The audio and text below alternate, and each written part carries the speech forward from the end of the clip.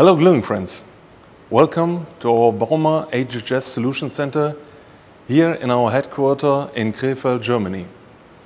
My name is Martin Kotecki and today I want to show you how you can react on a worldwide glue shortage, how you can reduce your carbon footprint and how you can save money depending on your glue consumption.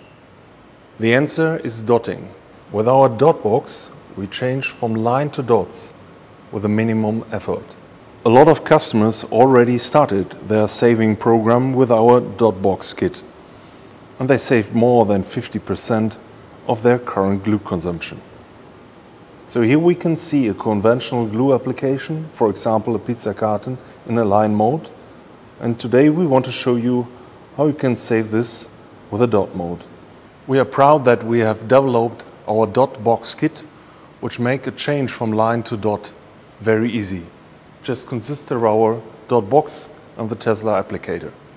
On our simulator we have an HMI that is driving our melter to set up the temperatures on gun and hoses, and also control classical applicators like pneumatic or our Tesla Evo gun which can connect to a classic PLC.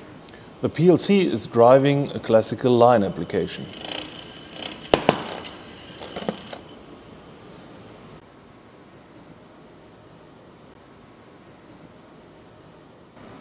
To switch to a dot mode or to dotting, it's quite easy with our Dotbox. So we just press this button, setup button, adjust the Tesla Go in a dot mode, we choose the stitch and repeat mode and set up the dot distance we want to reach in our application.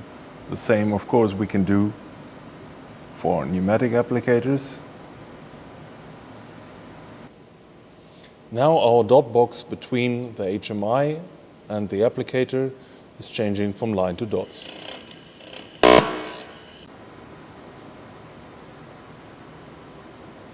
So in our diagnostic tool we show directly how much glue you are saving depending on the dot distance and the dot size. So as you have seen, with the Dotbox it's possible to change the line in a dot mode with electronic or pneumatic applicators. We adapt the Tesla in the Dotbox kit, so that is something which really makes sense to run your production with an electronic gun and with our Dotbox.